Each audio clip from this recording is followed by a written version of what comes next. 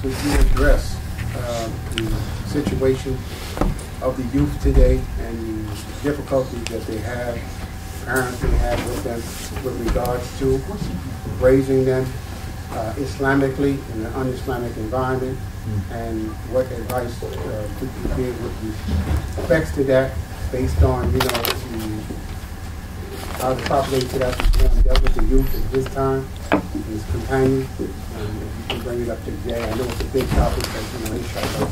طيب, Bismillah, alhamdulillah, wa salatu wa salam ala rasulillahi, amma ba'd. First and foremost,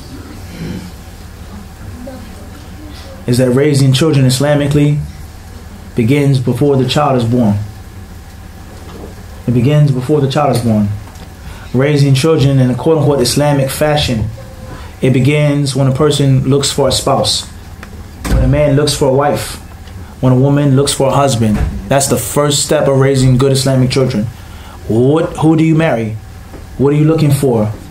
What is the integrity? What is the character of this man? What is the character and integrity of this woman? Where does she come from? What is her family like? How was she raised? Did she go through any traumatic things in her life? Did she have a father, a mother, drug abuse? The list goes on of these problems and social ills. So try your best to select a wife or husband that's suitable, someone that's righteous, someone that has to come from good stock, as they say. That's the first step. Asking Allah to give you a righteous, obedient wife. Asking Allah to give you a righteous, strong husband, and the list goes on. That's first. Number two is that a man is to make dua, and a woman is to make dua for shaitan to protect them and protect their offspring. There's a specific dua that a man makes every time he's intimate with his wife, for Allah to protect the child from the shaitan. The next step in raising a good child in Islam, this is in brief, and I mentioned the proofs and evidences, this is in brief, is that you want to make sure that you nourish your wife and nourish your child with halal and not with haram. If you have a job in which you deal with riba or alcohol or the flesh of swine or this type of magazine or movie or this or that or lottery, gambling, and these haram types of things, is a problem. Feeding your family with haram has many adverse effects.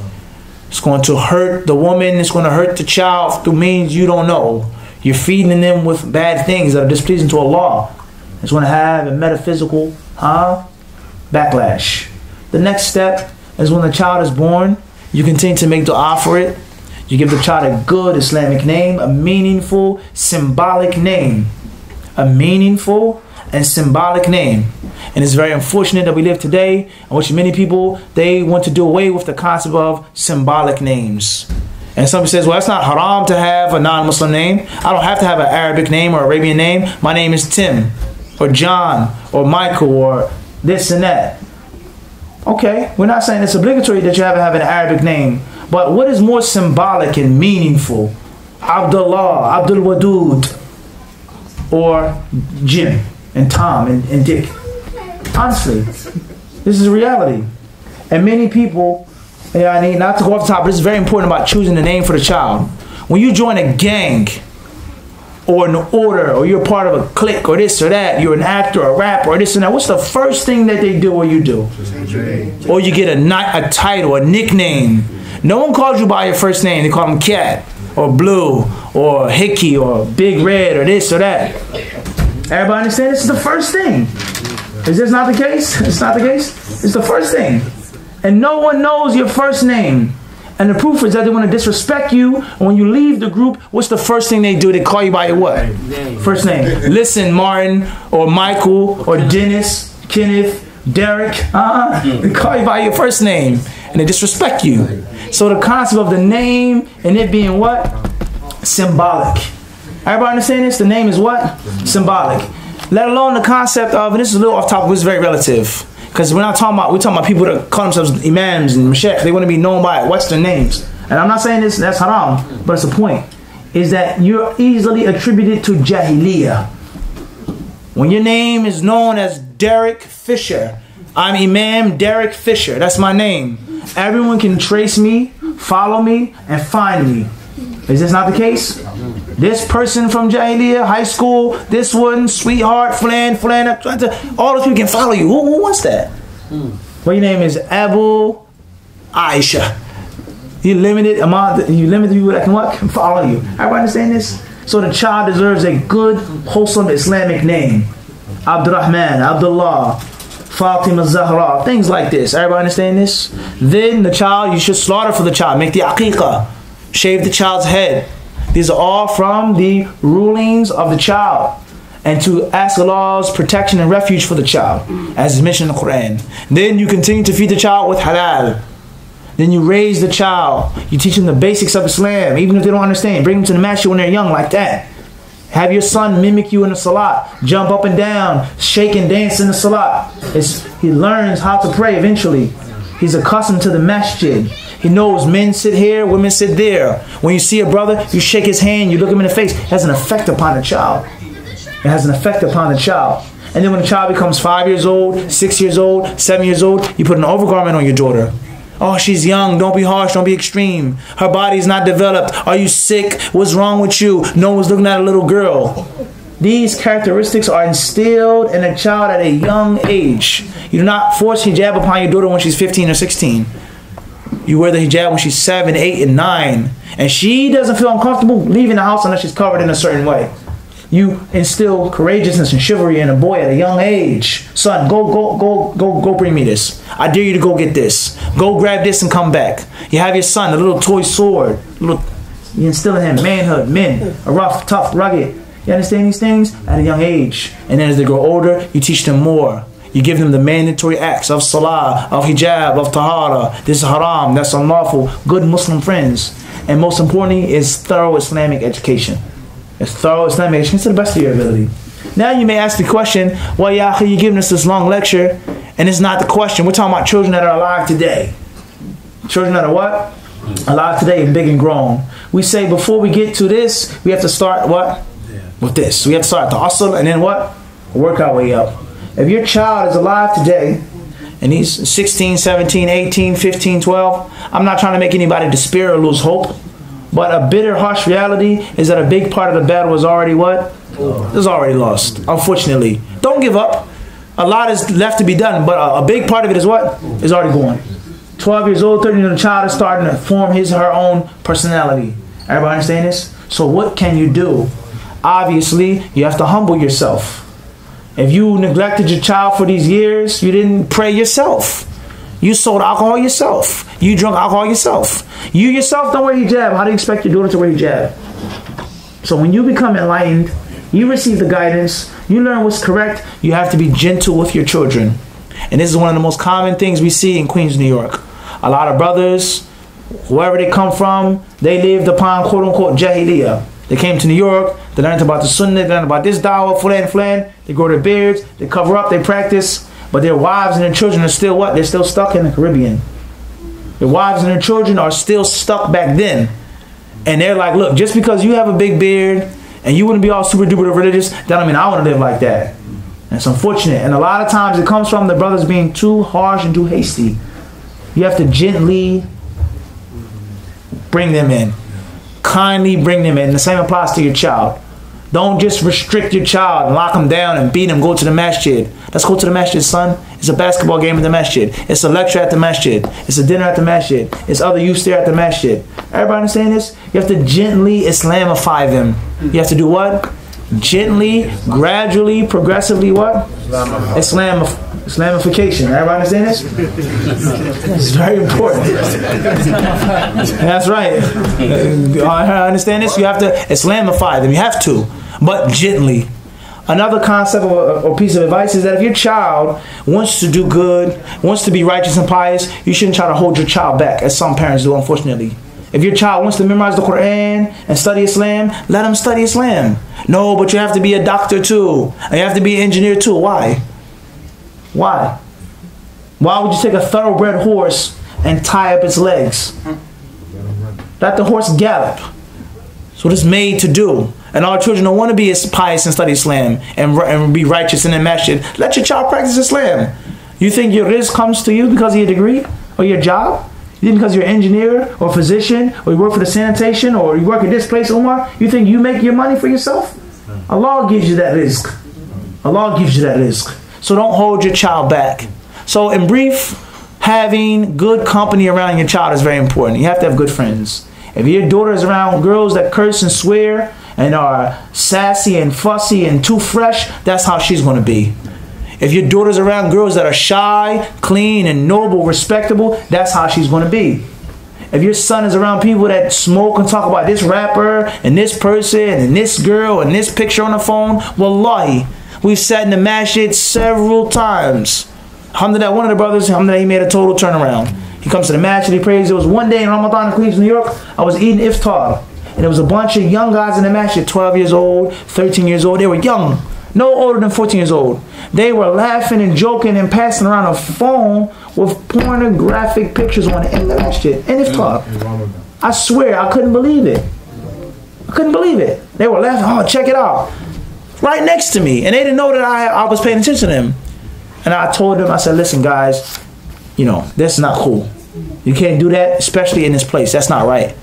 So they put up the phone, alhamdulillah, many of those brothers, wallah, alhamdulillah, I know two of them, they come to the masjid 109, I'm going to say who they are.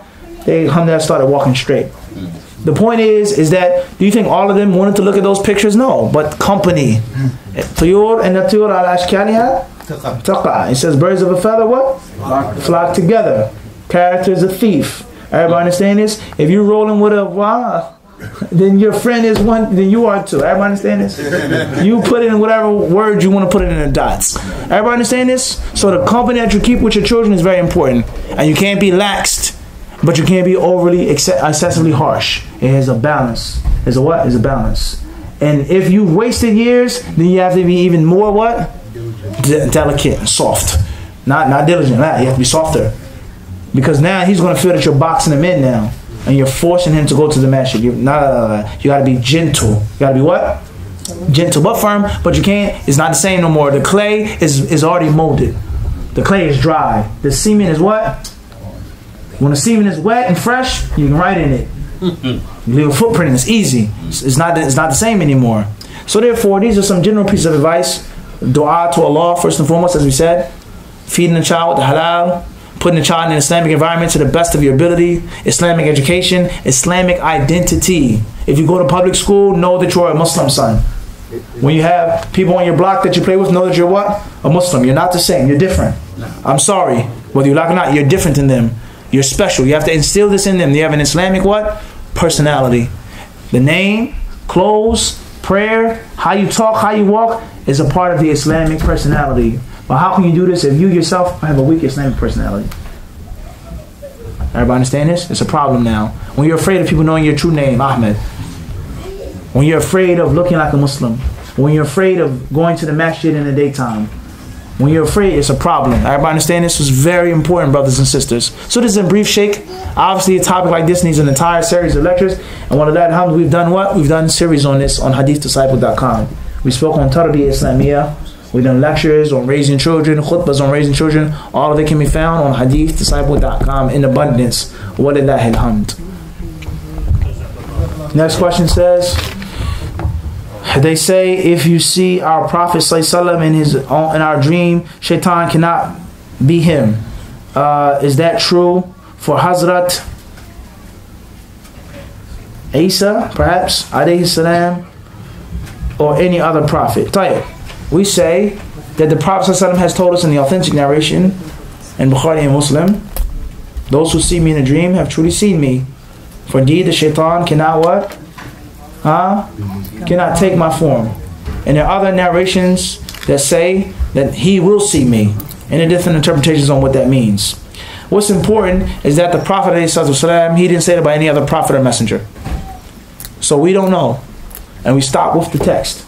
If he said the shaitan cannot resemble me, then we say the shaitan does not take the form of Muhammad ﷺ. Is it possible for the prophets to receive this as well? Of course, Allah has power to do all things. Is it a means of disrespect? Shaitan playing around, taking the figure of other people perhaps. But we don't know specifically. So we say, is that Muhammad ﷺ said that about himself, ﷺ. We don't know about the other prophets and messengers. La'allahu, perhaps. But we don't know. This is from the affairs of the unseen, in which there is no reasoning. There's no what? There's no human reasoning when it comes to ghaib.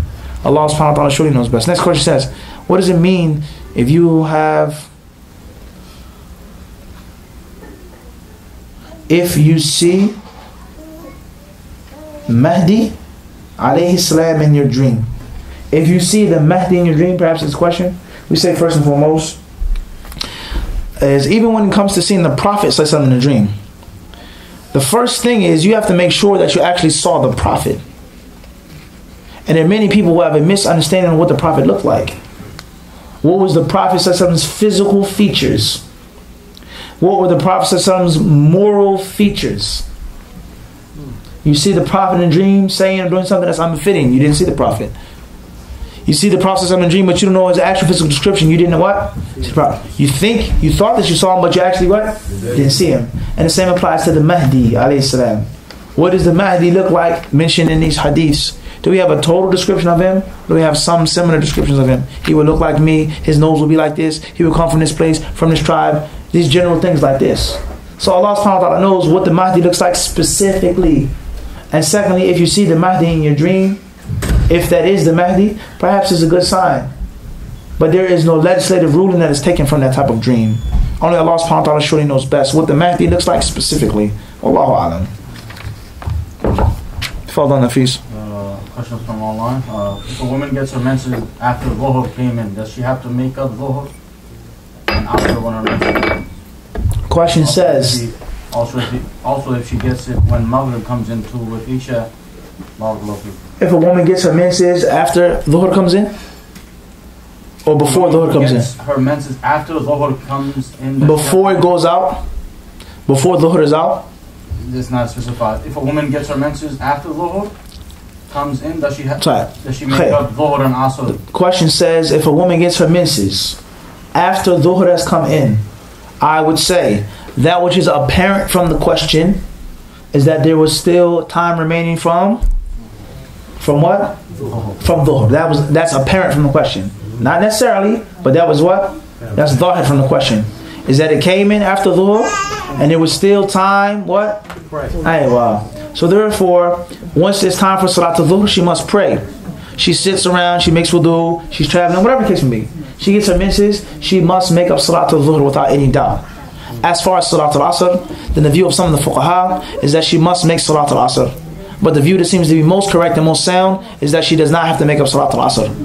And that is because she was not in a pure state when Asr came in. لم تكن من أهل الخطاب آنذاك. ومن الفقهاء من اشترط ذلك وألزمها بذلك. هذا هو الأحوط. That's the safest view to make up Dhuhr and Asr. As far as strength of the madhab, of the view, opinion, that which is most apparent is that she only has to make up Salatul Dhuhr. And the same applies to Salatul Maghrib. Her menses come on after Maghrib came in. 10 minutes, 15 minutes, half an hour. She was pure. Then the menses came. She shouldn't have delayed the Salat, but let's say, hypothetically, she has to make Salatul Maghrib. And then she has a mens for 5 more days, 6 more days. Do we say that she has to make up that Isha prayer? We say no. But many of the ulama say that she does. They say that she does because Dhuhr and Asr are prayers that are made what? Together occasionally. So that's safest, but not necessarily the most strong. And this is in brief. Wallahu ta'ala a'lam. There's a long argument on that issue among the traditional schools of thought. What is the best book on Islamic history to teach children from? The best book to teach Islamic history on English to children? I would say, in my humble opinion, the books that are made by Dar es-Salaam. The books that are made, the series that are made by what? Dar es-Salaam. And they have extensive books on history, on seerah, on the battles. They have the Islamic school series. In English, that's my humble opinion with the best source. Wallahu alam. Fadal. What is the authentic way the problem was supposed to look if you've seen it in a dream? Question says, what did the Prophet ﷺ look like? We say in general, the Messenger of Allah ﷺ wasn't extremely tall nor extremely short. The Prophet ﷺ was not extremely fair-skinned, nor was he extremely dark-skinned. The Prophet ﷺ, his hair wasn't too curly, nor was it too straight. The Prophet ﷺ is said to have large hands. He's said to have a relatively large forehead. ﷺ. In some narrations, his face was extremely handsome, looking like the moon. Everybody understand this? These are general descriptions that we know about the Rasul al-Karim ﷺ. As for the other specifics and things like this, the Prophet, he didn't have gray hair. He died, ﷺ only had a few gray hair in his head and his beard. Okay, and things like this. So we say that the Prophet ﷺ's hair sometimes said it went to his earlobes, and sometimes a little bit towards his shoulders. It wasn't too long, it wasn't too short. Everybody understand this? At the end of the day, these are some of the general descriptions of the Nabi alayhi salatu wasalam. Of the what? Of the Nabi alayhi salatu wasalam. We say what? Before we move on to this question, we say what? Is that what? Before we move on to the next question, is that if you see these things in the dream, along with the other authentic descriptions of the Rasul al-Kareem alayhi salatu wasalam, and in his character, then perhaps you've seen the Nabi al-Kareem, and inshallah is a means of glad tidings. However, what do you do when you're awake and when you're up? As the Prophet ﷺ said in the Hadith of Abi Hurairah and Jami' of Imam Tirmidhi, he says that towards the end of time, the believer's dream will be sharp, extremely accurate. Very seldom will the believer's dream be wrong, the interpretation of it. He says, وَإِنَّ أَصْدَقُهُمْ رُؤْيَا أَصْدَقُهُمْ. He says, and those who have the most truthful dreams are those who are the most truthful when they're awake. So how do you live? Do you follow the sunnah when you're alive? Do you practice Muhammad's way when you're awake, walking and talking? That's going to have an effect on how you, or if you see him in a dream. There's some Muslims, unfortunately, they have illusions of grandeur, without a doubt. They're far from the deen, far from the sunnah. And he says, I saw the Nabi al-Kareem. Wallah, one brother told me in New Jersey, he told me, he walked up to me, he said, I saw the Nabi al-Kareem in my dream. He came over my house, he ate lunch with me. He sat with me, he drank my tea. Wallah. He ate my food. He sat down. He took both my hands. He grabbed my hands. His knees were with my knees. He looked at me and he told me this and he told me that. Wallahi. And then he says, Mufti, can you lead my Hajj group next year in Medina? That's what he said. At the end of the day, a Muslim is far from the sunnah, but yet and still, he's going to be honored with having this magnificent dream about the Nabi al-Kareem. So detailed, so beautiful. Everybody see the point we're trying to get to? Wallahu ta'ala alam. However, Allah subhanahu wa ta'ala has the ability to do all things. Also, for further benefit, we have done a brief series on dream interpretation from Sahih al-Bukhari on hadithdisciple.com in Philadelphia, Pennsylvania. Next question says, what is the condition of the hijab for the salat to be accepted? Were many of the narrations about the Mahdi fabricated? First question says, what are the conditions of the hijab for the salat to be accepted? First and foremost, we have to fix the question. And that is, no one knows what is accepted or rejected. We don't know what is accepted by Allah. We know what is valid and what is invalid. What Allah and His Rasul made as signs and indicators for what is sahih and what is fasid. As for that which is accepted, that's something only Ar-Rahman knows of. إِنَّمَا يَتَقَبَّلُ اللَّهُ مِنَ الْمُتَّقِينَ. Allah only accepts from the muttaqeen. Who are the muttaqeen? Are you from the muttaqeen? Can I say I'm from the muttaqeen? Everybody understand this? So acceptance of ibadah is a virtue from Allah. The ibadah being valid, being correct, inshallah, you can study and learn that from fiqh, from Sunnah Abi Dawud, from Bukhari. But you don't know what is accepted or rejected by Allah subhanahu wa ta'ala. Perhaps a person can do something in the correct manner and he may have pride or conceit. He may scorn his Muslim brother. A brother may make the prayer the proper way. He's racist. He's prejudiced. I hate people from Yemen. They're disgusting, filthy people. And he's praying next to someone who's from Yemen. Allah may not accept his ibadah because of that. Everybody understand this? Even though he did everything else, we love the people of Yemen. That was just an example. Everybody understand this? Alhamdulillah, I lived in Yemen. Inshallah. So therefore, there could be something which could prevent somebody from having their ibadah accepted, even though they did everything correctly, such as pride, such as conceit, such as looking down upon people, thinking that, oh, my ibadah is what? I'm doing Allah a favor. I'm what? And many people, they say this, not with their tongues, but with their what? Actions. The actions. They look at, we're doing the deen a favor. We're doing a favor to the sunnah. La, it's not like that. So only Allah knows what is accepted. As far as what is valid, then we say when a woman is of age, then everything should be covered from her hairline around the oval of her face should be covered. Her entire body from her head, her neck, her back, her chest, her belly, abdomen, legs, all the way to the top of the feet. All the way to the top of the feet. This is what should be covered in the salah. And it's not enough just to be covered, but it should also be loose. It is invalid for a Muslim woman to pray and she has on tight-fitting clothes. Just as it is unlawful for a woman to go outside her home wearing tight-fitting clothes. She has to have her skin covered, and it must be what? Loose. It cannot be tight. It cannot be fitting. It cannot be something that clearly resembles clothing of men. It was clearly from the exclusive clothing of men or the wardrobe of men.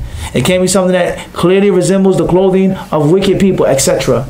So the body must be covered with exclusion to the hands, the face, and the bottom of the feet. Hands, face, and bottom of the feet are allowed to be exposed in the salah. Everything else should be covered in the salah. And inshallah, that will be valid. As far as it accepted, that's something that you have to ask Ar-Rahman for. Oh Allah, Allahumma taqabbal minni. Accept this from me. Only Allah knows that. Subhanahu wa ta'ala. Next question says, were there many of the narrations about the Mahdi fabricated? Yes, there are. Just like there are many other narrations that are fabricated. And hopefully we'll have another time in which we can explain this. The concept of fabrication in Islam.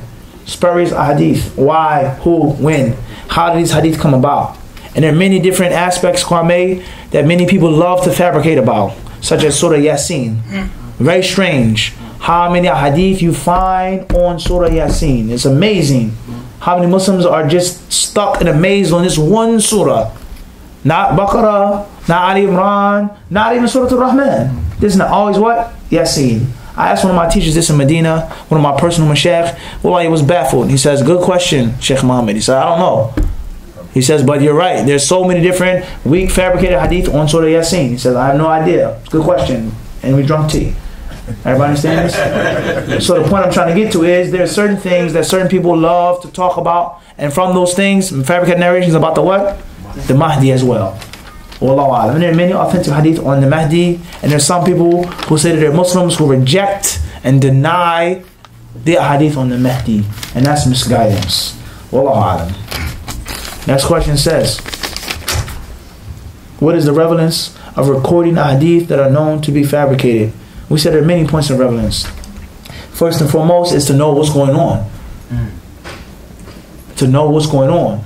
I want to write down the weak stuff. That way no one can bring it. No one can't bring it and try to and lie to the people and say it's authentic, because it's all recorded.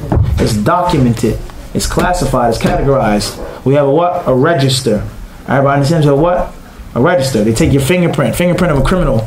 The way he can't what? Act like he's someone who isn't a criminal, because we have it what? On record, on file. When you were locked up, when you got home, what your crimes were. You record them.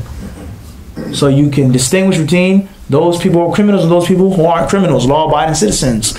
So the same applies to the Sunnah. The ulama of Hadith, they wrote down fabricated narrations to keep a register, to keep it in track, to keep it in check. And they also wrote down fabricated Hadith because they were specialists. And a specialist is someone who knows everything about the petroleum jelly, the Vaseline. Keep your hands moisturized. He says what? Specialists, they wrote down everything. A specialist knows everything about his science, his field. The ins and the outs, the good and the bad, the virtues and the vices, because he's a specialist. So there's many relevant points on writing down, recording, even reporting fabricated hadiths. And that's in brief. Any other questions from the brothers or the sisters before we stop? Follow Shaykh. How can the brothers rectify their affairs with their wives? Some brothers may have been married a year, 6 months, 10 years, 15 years, and the brother tells the sister to do a certain thing which is in the confines of the Sunnah, but they rebelled and they say, well, you've always done this to me. How do we rectify our affairs? Because the Messenger of Allah has said that you can do well by a woman for many things, and then you do one thing wrong, and she says you've never. Yes. We say first and foremost, we have general principles, and then we have specific concepts. The general principle is the nature of man and the nature of a woman. Man in general is hasty. hasty, greedy, aggressive, oppressive by nature.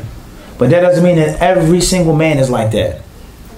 A woman by nature is emotional. Everybody understand this? Softer, more caring, more this, more that. But it doesn't mean that every single woman is like that. Doesn't mean what? Every single woman is like that. Many women, I'm not saying all women, or just say some women, okay? Many of them, they often forget the good treatment that a man gives them for years. This is known among all religions, faiths, and colors and races. One mistake, one thing you do wrong, I ask for this, you've never done nothing to me. You've never done nothing for me. I'm sure every brother can raise their hand. They've heard this at least once. You never help me out. You never take the kids. You never take me out nowhere. You never have any romance. You never this, you never. It happens all of the time. Does a woman forget? Does a woman neglect? Does her emotions and her love for her husband take over what is authentically reported? Only Allah knows. But not every single woman is like that. But in general, the Prophet ﷺ, he told us, وَلَوْ أَحْسَنَ أَحْدُكُمْ إِلَى امْرَأَتِهِ الدَّهْرَ ثُمَّ رَأَتْ مِنْكَ شَيْءٍ قَالَتْ لَمْ أَرَى مِنْكَ خَيْرًا قَطْ أَوْ كَمَا قَالَ ﷺ. He says, and if a man treated his wife kindly their entire life, and he made one slip, one mistake, one fall, she would say, you never did anything for me. I never saw any good from you. Not every single woman is like this, but this is the general nature, what? In general. So therefore, man, he has his mistakes. A woman, she has her mistakes. So living together, living in harmony, Allah the Exalted, He says, وَلَا تَنْسَوْا الْفَضْلَ بَيْنَكُمْ إِنَّ اللَّهَ بِمَا تَعْمَلُونَ. Allah says, and do not forget the virtue that you have among each other. Indeed, Allah sees and knows all that you do. This is a tremendous verse in the Quran. And it's very unfortunate that it isn't mentioned too much during the counseling sessions. Taqillah, this is the rights of the wife. Sheikh Fulan says this. Allah says, وَلَا تَنْسَوْا الْفَضْلَ بَيْنَكُمْ. Do not forget the virtue that you have among each other. In other words, sister, don't forget all of the good things that your husband did for you. Don't forget when he was there for you, when he took care of you. Don't forget about your secrets and your flaws and your mistakes that he never told anyone of. Don't forget about the love that he gave you, the support that he gave you, the safety that he gave you. Don't forget. If he makes a mistake, if he makes an error, if you change, if you go through this, don't forget the virtue. And the same applies to the woman. This woman was with you from day one when you had nothing. She was with you when you came home from jail. She was with you when you went overseas. She was with you when you graduated from school and you had nothing. And you and her used to live in a studio.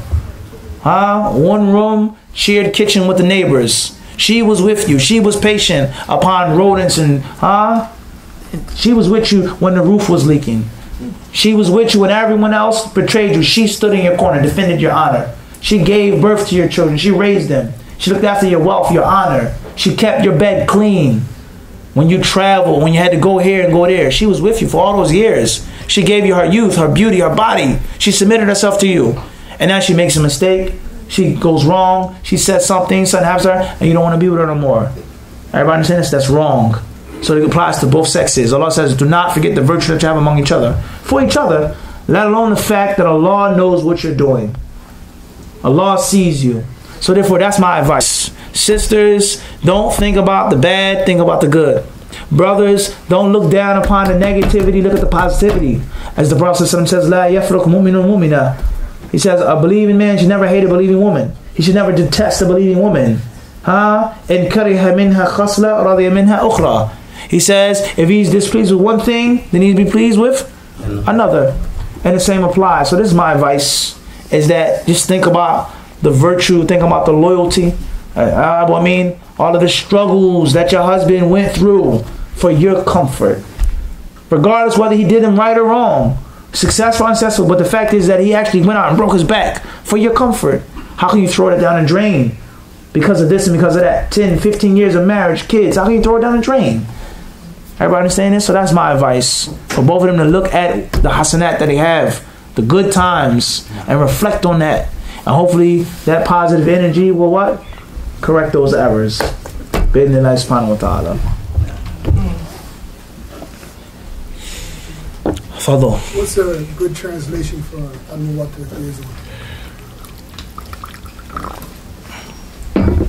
A good translation for Muwatta, if there is one, me personally, the different translations that I've seen, 2 or 3 of them, all of them were similar. They were fair. I didn't see anything that was terrible, outlandishly wrong with the translations that I came upon. From the ones that I've seen in the market and that are available, I didn't see any of them that were terrible, that were really bad. Inshallah, they're all similar. But of course, there's nothing I read in the original Arabic text. Wallahu alam.